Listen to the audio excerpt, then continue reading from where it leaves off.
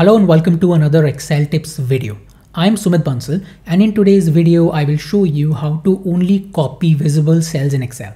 So here I have this data set and I have a couple of hidden rows here. You can see after 3 there are 4 and 5 number rows are hidden, and after 6, 7th number row is hidden. Now if I select this data set and I use a regular Control-C, Control-V, it is going to copy the visible as well as the hidden cell. See what happens when I copy this and I paste this somewhere else, then it pastes the hidden cells as well, the hidden rows as well. So if I want to only copy the visible cells, I'm going to use a keyboard shortcut which is Alt semicolon. So I would select this data set, then I would hold the Alt key and press the semicolon key. And when I do that, it is going to only select the visible rows. The hidden rows are not selected. So now when I Control-C as in copy these cells and I paste it somewhere, then it only copy and paste the visible cells. The hidden cells, the hidden rows are not copied.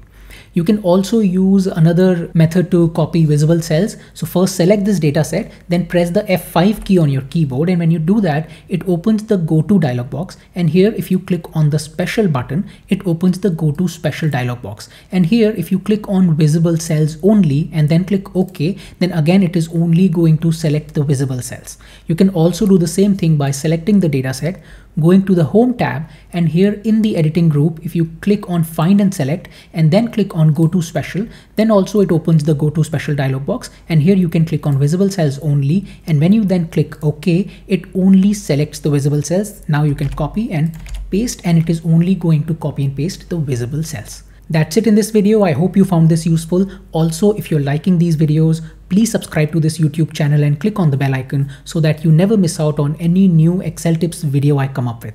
Thank you and have a nice day.